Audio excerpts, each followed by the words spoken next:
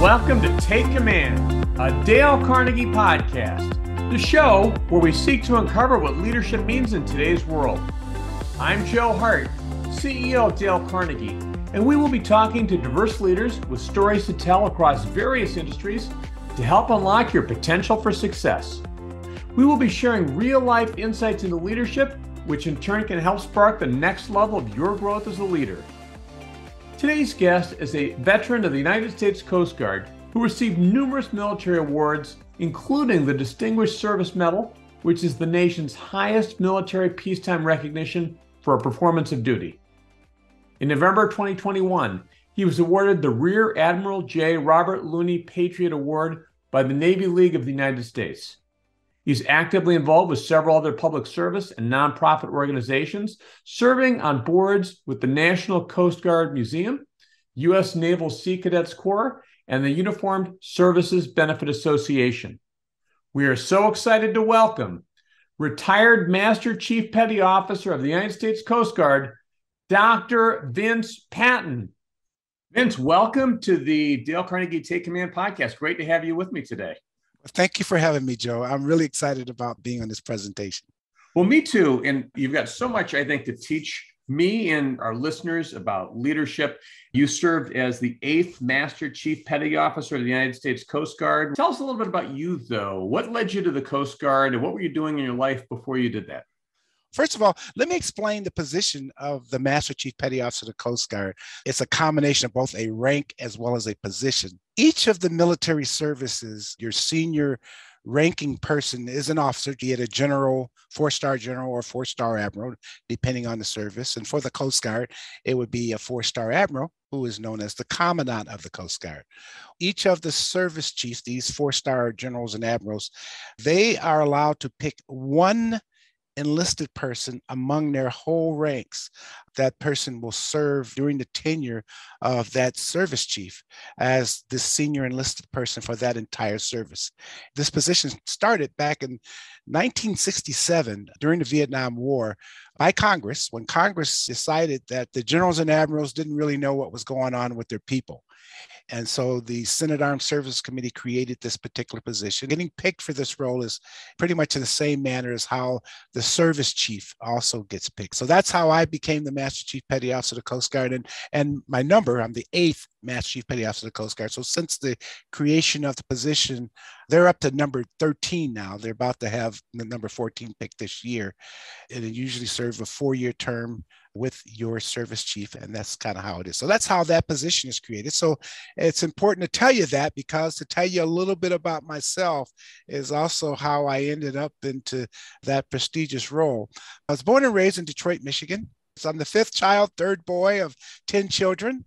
I like to say that during the course of my life and growing up in inner city Detroit, really had I would say, a wonderful childhood. I mean, I can look back and see where there were a lot of challenges and living sometimes in little impoverished conditions and so forth, but I never really saw it that way. I just had a great time in my childhood. My brothers and sisters were phenomenal siblings as well as friends and so forth. Well, I kind of locked on to my oldest brother, who is 8 years older than I am, locked on to him in the sense of that I always saw him as probably one of the most successful people I had ever known. The things he did as he grew up, he became a Boy Scout. I wanted to be a Boy Scout. He became an Eagle Scout. I wanted to be an Eagle Scout. It still is, a prestigious high school in Detroit called Cass Tech. It's a citywide school. You've got local schools in the city. To get into Cass Tech, you got to have good grades. My brother Greg got in there, and I wanted to get in there. So I pretty much followed my brother's footsteps as far as I can go. I really enjoyed doing that, and I think he enjoyed it as well. I'm sure he got a pretty good kick and ego out of the fact that little brother was wanting to be like him in a lot of ways. So it was a great upbringing. And let's bring up a little bit about how I ended up in the Coast Guard. Well, my brother, Greg, when he finished high school, he joined the Navy. There's an 8-year difference between the two of us. So when he finished high school, went into the Navy, he's 18, I'm 10.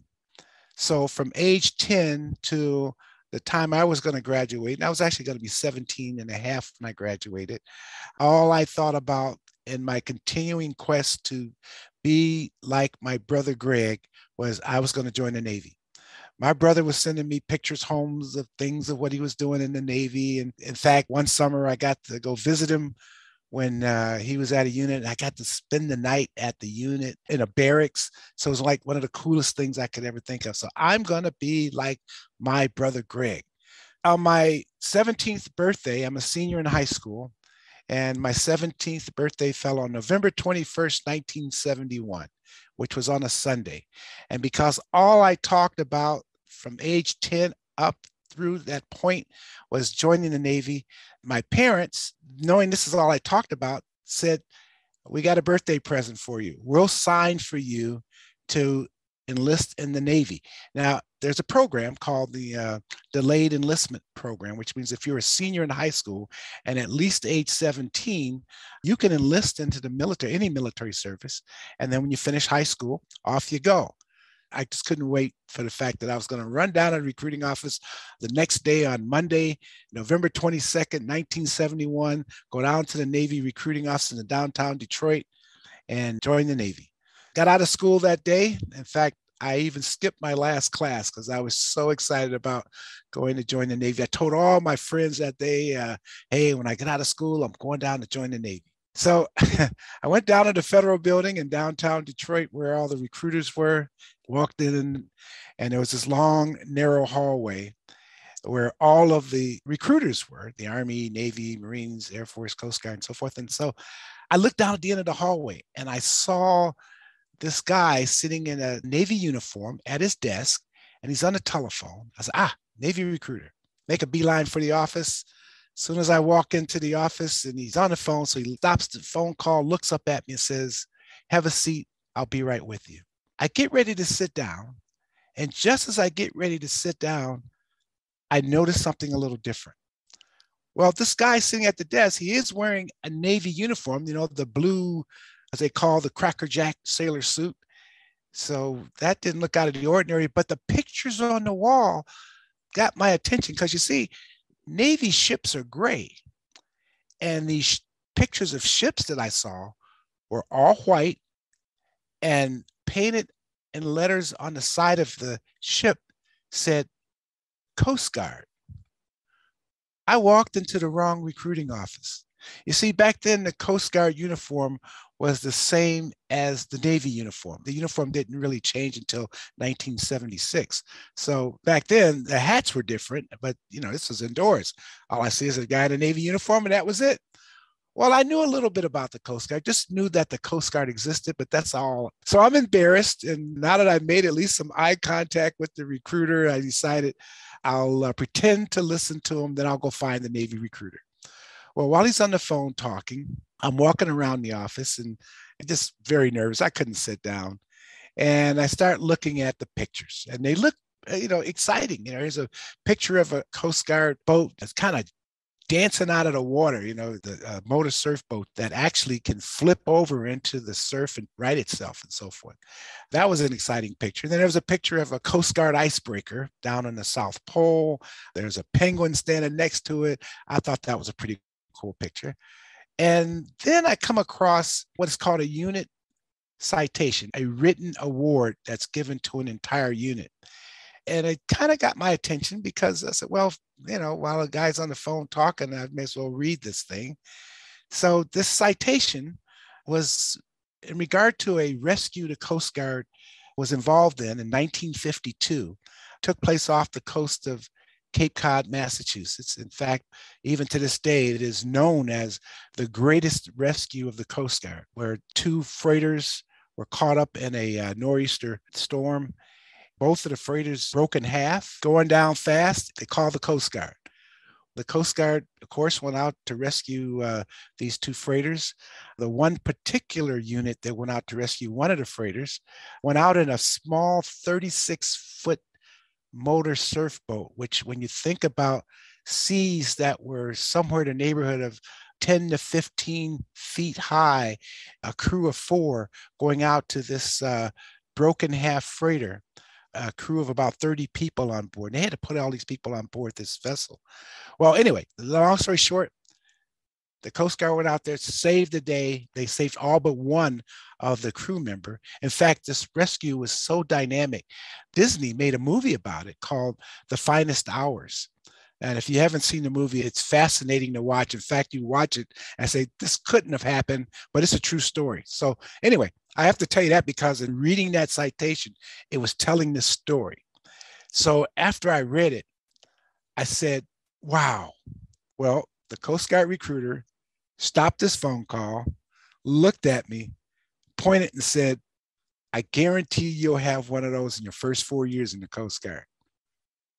That's how I joined the Coast Guard. Well, it's so ironic. I mean, that you were so determined to join the Navy. You loved the Navy. Your brother was in the Navy. You sat at the wrong table. And then you spent how many years following that in the Coast Guard? 30 years. 30 years. So it's one of those happenstance kind of things. It's just really kind of a funny thing. So what was it like? Because you rose to leadership within the Coast Guard. So talk about some of the leadership experiences that you had. What did you learn about leadership in the Coast Guard?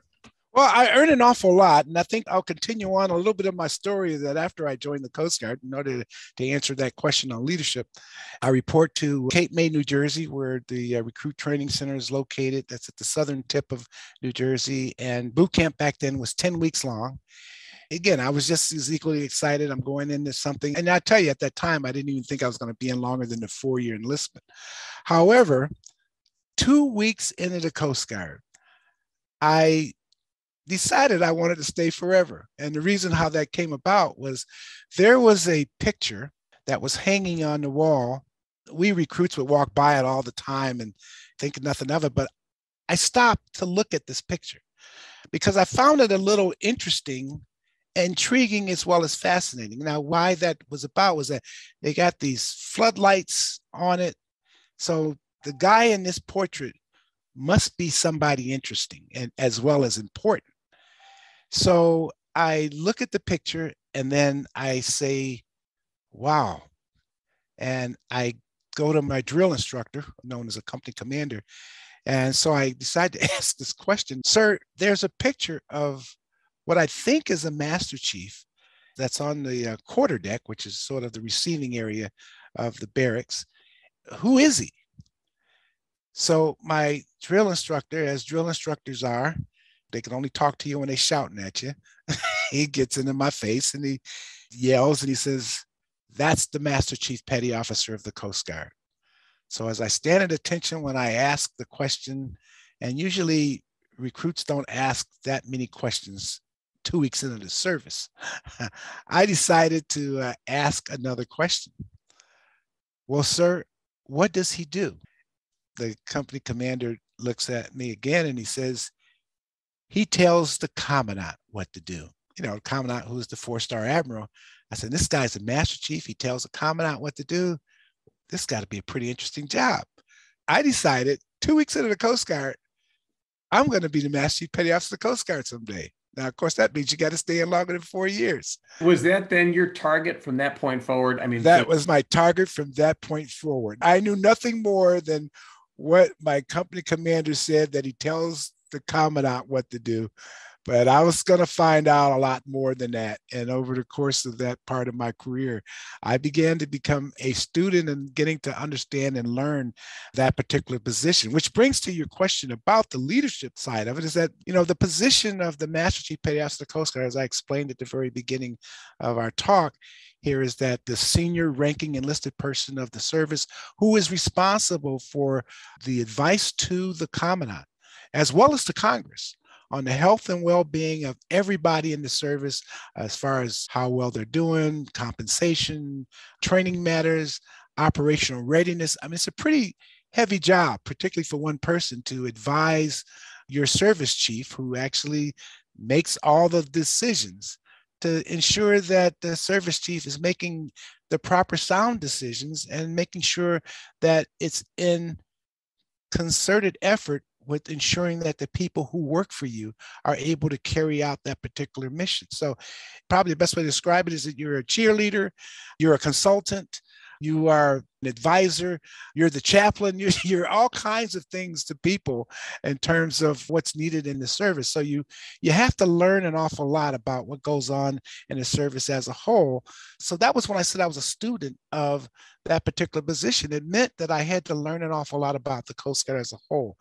Now, my occupational specialty when I started out in the Coast Guard, I was in communications, which I really enjoyed doing that. And I kind of got caught into that by virtue of my involvement of being in the Naval Sea Cadet Corps in high school, as well as in the Boy Scouts. I knew Morse code. And this is back in the days of Morse code, did it, da, da, did it. I was pretty good at Morse code. So when they found that out in boot camp, it wasn't easy talking me into doing it. And it was a great job because here I'm in sort of the action of things. I'm involved in search and rescue cases, passing the information on to make sure we launched helicopters as well as vessels out or positions that had to be plotted, all kinds of stuff that I was able to do. Oh, and by the way, when my recruiter told me that he guaranteed that I would have a unit commendation within my first 2 years of the Coast Guard, he was absolutely right. In my first 2 years in the Coast Guard, on my first ship, we were involved in a medical evacuation rescue case, and it was in bad weather, and we were able to do it and so forth. So the whole unit got a unit commendation for that. So I guess what I'm trying to sum up here is split-second decision-making are responsible in the world of the communication side. You made this decision 2 weeks in that you basically wanted to be, let's call it the CEO, or you wanted to be like the assistant to the CEO, the co-CEO, right? That's a huge goal. A lot of our listeners have the aspiration of advancing in their careers. What advice would you have for someone who aspires to leadership? What should they do to take on, leadership to prepare them for a role like that? I think I was gifted with imagination. And I think that has really served me well as far as imagination goes, from the standpoint of wanting to be like my brother to when I joined the Coast Guard. And in that imagination and in that way of deciding of things of what I want to do, I reached out to find things that was helpful for me. I go to a quote that I came across in 1979 that was said by one of the famous soccer players, Pele. He said, "Success is no accident. It is hard work, perseverance, learning, studying, sacrifice, but most of all, love of what you're doing or learning to do." So that quote became sort of my core values initially in terms of anchoring myself into things that I wanted to do in terms of trying to get ahead and what was important. So the key root to that was love of what you're doing. And I think that kind of started that whole process for me. And it seemed like you loved what you were doing. There was also a component of this that was about service, right? I mean, you wanted to serve. Speak to that if you would. The service aspect, I have to credit my brother a lot. It was watching him and the involvement that he was doing with the Boy Scouts, and the service part I found to be quite interesting because I found it as a knack and something that I enjoyed to do. Joining the Coast Guard, particularly with what the Coast Guard's mission is all about and so forth, was clearly centered around what service was about, helping people and things along those lines. And I've always found that because it really anchored that love of what you do, the energy, the passion, enthusiasm of getting things done and doing the kinds of things that what I wanted, I think sort of flourished when it comes to leadership for me. You talked about imagination being, kind of a trait that you have. What other skills were really important as you advanced through the ranks? Well, first and foremost is communication.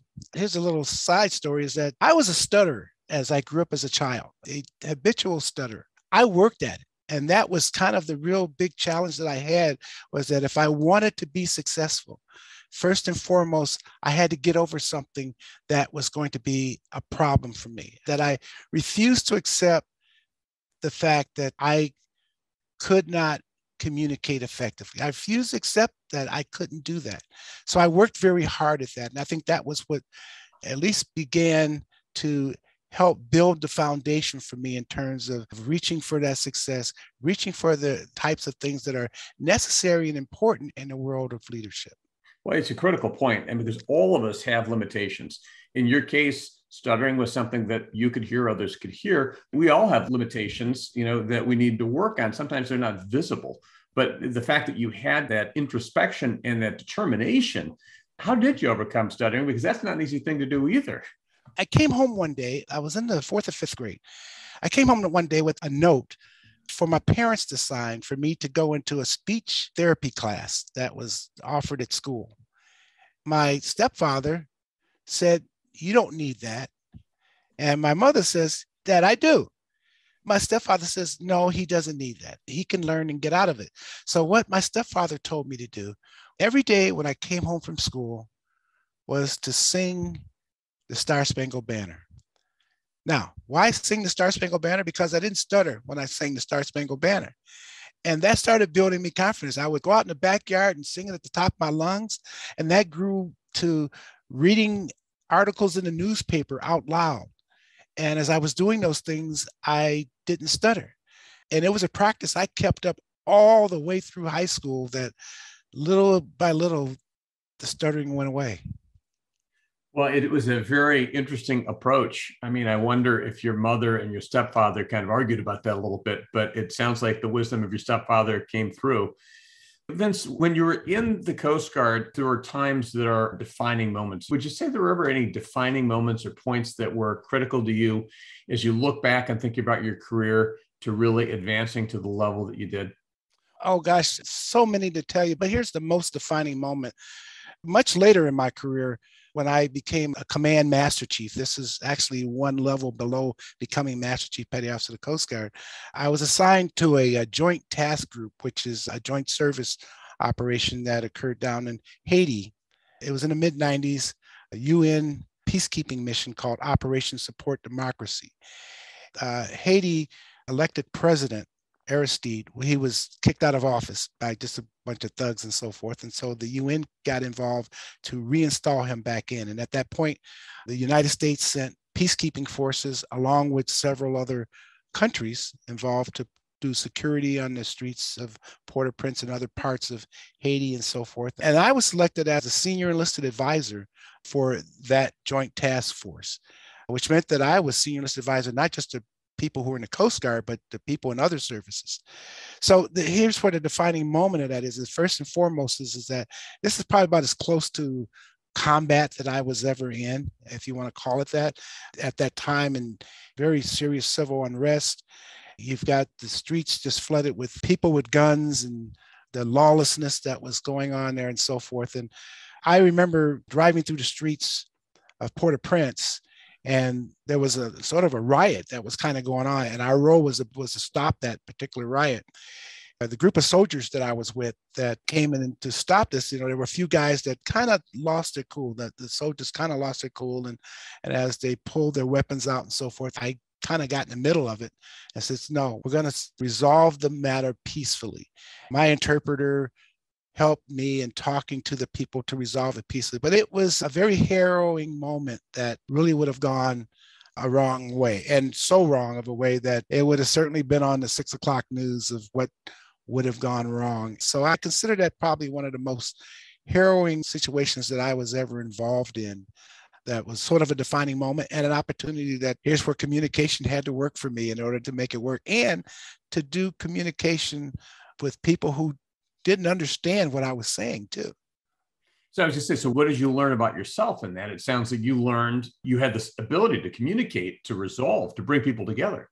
I think my confidence began to grow more and better as I started molding where my life was taking me and things of what I was doing. And while I was interested still in wanting to become the Master Chief Petty Officer of the Coast Guard, there was no guarantee that I was going to become the Master Chief Petty Officer of the Coast Guard.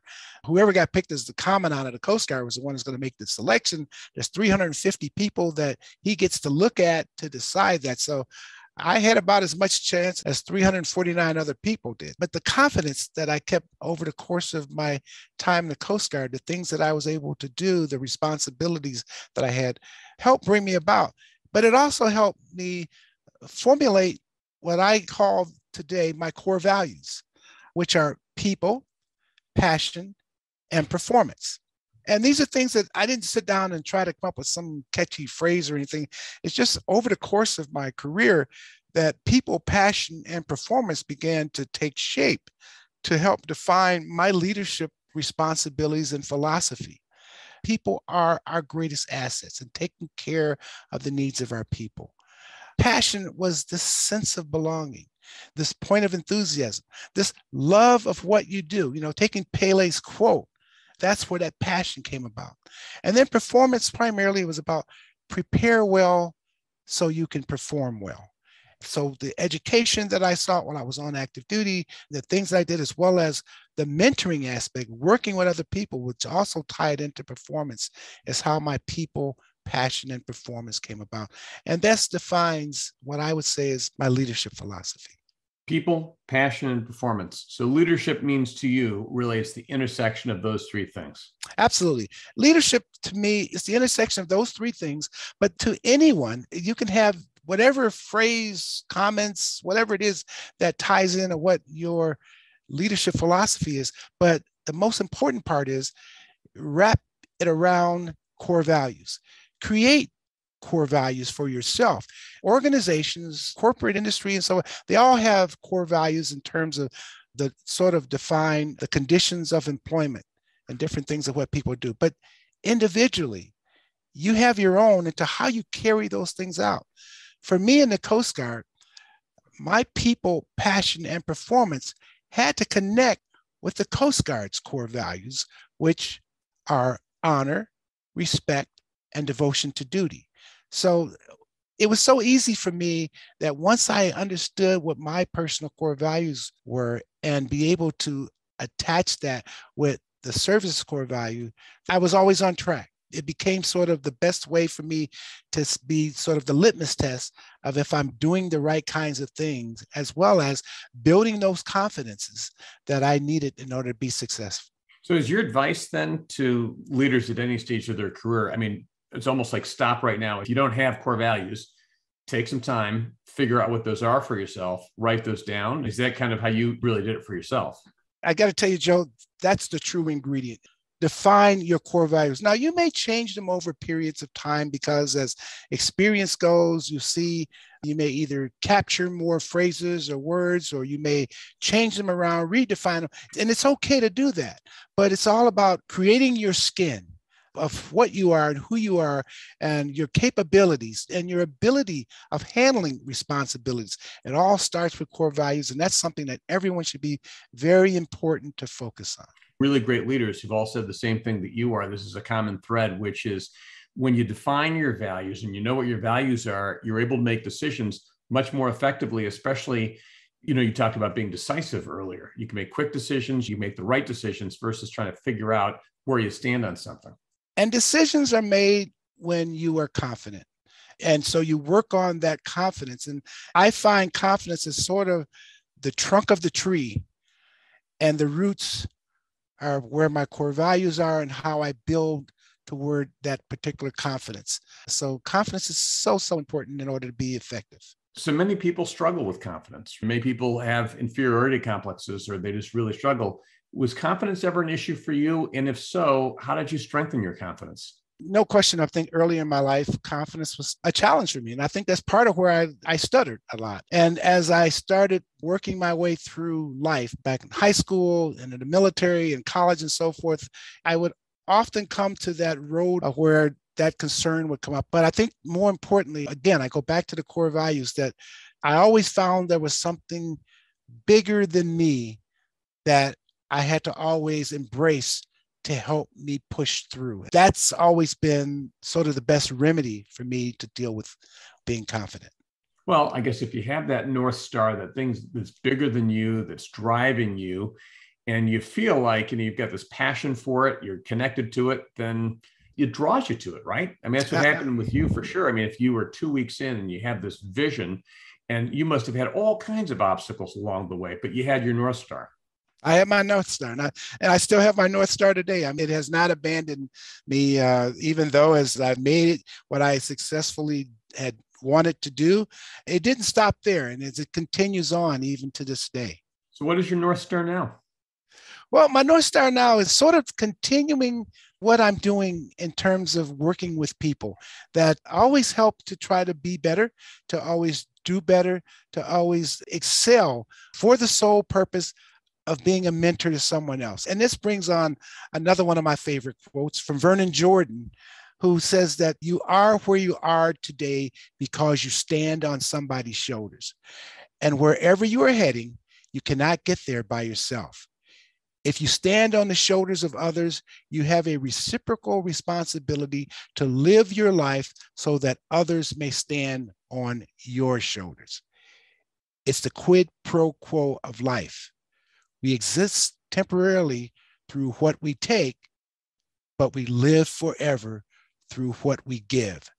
So that's my North Star. So legacy is very important. And it's not that I want a big statue or something like that. I'd much rather see someone who I have worked with, them becoming successful, name a school or building or ship or after them. And I've actually been successful in some of that happening to this date. I've been very happy about, but that's continues to be my North Star, and it will be always forever giving. You know, I'm 67 years old now, and I'm nowhere near where I see the end of the runway to where, okay, I've done enough. Well, we have this one life here. We may as well give as much as we can, right? I mean, absolutely. What a powerful quote, though, from Vernon Jordan that you recited in a powerful North Star, because the reality is all of us are where we are because of other people who helped us. And then that creates a responsibility. We need to help and mentor other people who are trying to be the best that they can be as well. And it's the other part of not forgetting where you came from. You know, I did not get to where I am by myself. This whole thing, and I talk about the confidence, and Greg Patton, my brother, gets a chunk of credit for all of that. But then there are a lot of other people over the course of my life that also draw into that. I will never forget that. And I always feel that the only thank you that I can give for them is to carry on, and the successes that I've grown into is to build that with other people. That's great. Well, it's a great commitment and a great thing to do. You've had now 67 years of life. You've got wisdom. You've achieved great things in your life. If you were to look back with everything that you know today and talk to a younger Vince Patton, what advice might you give yourself? What do you know today? What have you learned today? You'd say, this is an epiphany. I wish I'd known this when I was 22. If I were to talk to me 50, 40, 60, whatever years ago, some of the formulations that has helped me is how imagination is so important, but just don't imagine, put it to use. And I'm blessed that I've had the opportunity that I just dream all the time. I dream with the intent to find where reality was going to come about. So what I would say to me at the younger years is about, yeah, it's fine to dream. It's fine to imagine, but put it to use. And that's what's been my success. Awesome. That's terrific. Vince, I know you worked at military.com, was a startup at one point, ended up being a very successful venture. What was your role there and how did you get involved in that? I served at military.com for 7 years, and I was director of community outreach. And basically what that was linking the company military.com to the military community. One of the successes of when the program was built in its early infancy, within the first couple of years, we were in the 2-3 million mark. And it was just a great program that allowed veterans to understand what they're entitled to. That was the key thing. I was just curious. I know Chris Michael is like one of your biggest fans. If you have a fan club, he's your founding member and your number one fan. So, well, Chris is mine, no question about it. You know, in the world of entrepreneurship, Chris Michael wrote the book on it, because there's a guy, you want to talk about imagination and vision and moving it forward, you know, and let's go back to the early 2000s when the internet was still sort of fairly new at that particular point, and how he took that through military.com and built a platform that is extremely successful even today. And with a lot of spinoffs of different other companies that are doing that. Chris, absolute genius. I am his fan as well. Well, we might compete for that. He is one of the most interesting, cool people I know. I mean, yes, he is a really brilliant guy and a true gentleman. So you are a 1976 graduate of the Dale Carnegie course. You took this in the Chicagoland area. What led you to take the Dale Carnegie course, Vince? Well, I went on recruiting duty in Chicago, but a friend of mine who was a recruiter, he told me about the Dale Carnegie course. He had taken this Dale Carnegie course and saw it was really exciting. He gave me some ideas of what it was about. And I actually invited me to sit in a class that he was in. And I was hooked. The whole interaction that I saw with people and ability of being able to open up a lot more. I mean, I've always considered myself something of an extrovert, but whenever I'm put into a very new situation, to get it out of me takes a while. So when I went to the first Dale Carnegie, or the session that he was in, he was probably halfway finished with it at the time, I was hooked. I said, this is for me. Then I think another month later, I ended up getting into the program and I really enjoyed it. You know, it's funny because now, 1976, that's what, 45 years ago? I think of it like I finished it yesterday because there was so much that I got out of the course. Dale Carnegie didn't as much teach me anything as much as it took what I knew or fine-tuned the things of what I could do. And that helped me. That helped me with that confidence building. That helped me with the communication. That helped me even as I talk today about my personal core values. I mean, core values wasn't a term back then, but I can readily give some credit to the Dale Carnegie course for the fact that I needed to have something to anchor to. And I learned that through Dale Carnegie. Well, it's interesting. One of the first things that we do in a Dale Carnegie course is talk about vision. Vision gets people challenged around what are your values, because the things that are important to you are connected to your values and the things you want to achieve in your life. So, Vince, terrific interview. Any final pieces of advice for our listeners? This is not an advertisement for Dale Carnegie as much as I really want to say how much the program, and I'm delighted to see it's still going today. And I think, Joe, when you and I talked earlier, it's well over 100 years of operation of a very well put together true program that I didn't think of Dale Carnegie in 1976 as a stepping stone of understanding leadership as much as I do today that it is. But I will say that having a program, something like that, truly is a real good foundation to helping individuals build upon what their leadership philosophies are, as well as, most importantly, identifying with the core values. Awesome. Well, thank you. It is definitely about bringing out what is each person. Each person is different. So it's about celebrating that. Vince, thank you so much for being with me today. Really appreciate you. Well, thank you very much. I appreciate it. In today's Thought Leadership Spotlight segment, our guest will talk about how we can help people achieve things they never thought of by arousing an eager want in the other person. Like Dr. Vince Patton, our guest reminds us how to raise your expectations and never give up, even in difficult situations. Please welcome the president of Dale Carnegie Rochester, Buffalo, and Boston, Doug Escher. There I was, day one of a 3-week intense training to become a United States paratrooper. And it was July, Fort Benning, Georgia. It was hot. It was miserable. So day one, we're out there, we're going through the ropes, and it made basic training look like it was a Cub Scout camp. This was really intense. So at the end of the first day, you had an opportunity to quit because you can't make someone be a paratrooper. It's strictly volunteer. And I said, I'm not going to do this for 3 weeks. This isn't what I thought I was buying into. So I told the sergeant next to me, and this guy's about 12'9", and he looked at me, pointed his finger at me, and said, you're not quitting. You can do this. You're going to do it, and I'm going to do it with you. And he used principle number 3, created eager want, from Dale Carnegie. And you know what?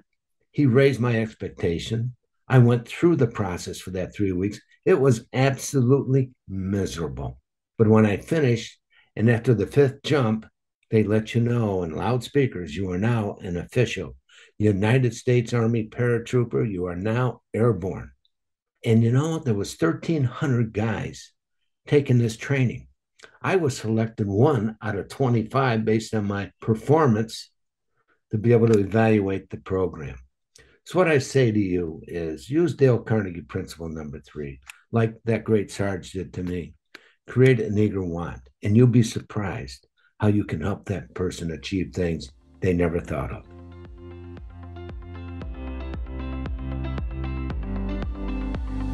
I hope you enjoyed this edition of Take Command, a Dale Carnegie podcast. Check out our resources page at www.dalecarnegie.com for more research, insight, and tools that will support your success in taking command of your leadership potential. If you enjoyed this episode, please consider rating it and subscribing to us on iTunes, Spotify, Stitcher, or wherever you get your podcasts. As always, thank you for listening, and we look forward to you joining us for the next episode of Take Command, a Dale Carnegie podcast.